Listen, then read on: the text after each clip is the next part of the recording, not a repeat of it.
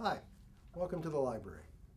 My name is Paul Courant, and I am the University Librarian and Dean of Libraries, and I'm here to welcome you to the library. And you're thinking, oh God, some guy wearing a tie welcoming me to the library. Libraries are very boring places. They're the places where people keep all the books.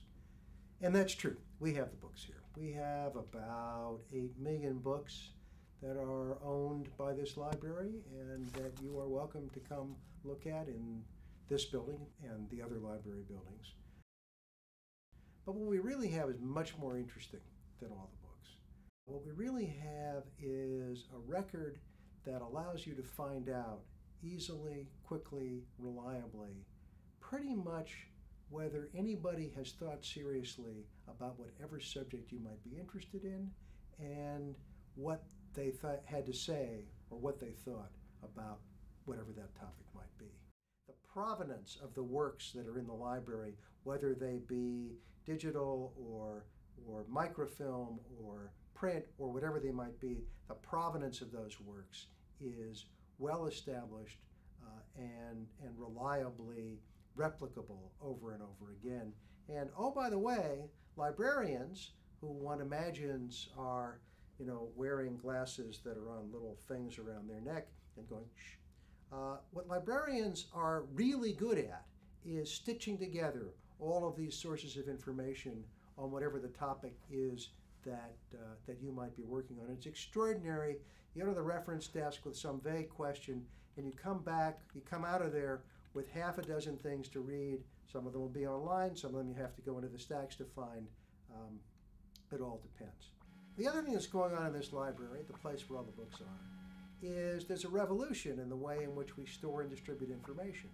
So where just a few years ago, really the only way to find the information was going to be in the books and in the magazines and journal articles, and you went to a catalog that had carefully described each of those works in sort of short language. So what the topic was, when it was written, some other bits of information. Now, for a great deal of information, you can search the entire text of the works, again, online or on a computer, and the search will come back and tell you where the things you're looking for are, what books they're in, what journals they're in, and sometimes you'll be able to find them in turn online. Sometimes, due to the vagaries of copyright law and other issues, you'll still have to go into the stacks and actually get out the book and read it. It's actually not nearly as bad as it sounds. But over time, the library will have more and more of its collections available in ways where not only can you search for them and find them and figure out what you want to do online, but you can actually do the reading online as well. And so the library becomes not just where the books are, but where the reliable, replicable, authoritative, reusable, rippable, mixable, and burnable information is on pretty much any topic that you can imagine. That's what we do here. So come visit us, and if you don't want to visit us in person, visit us online, www.lib.umich.edu. And remember, for a good time, come to the library.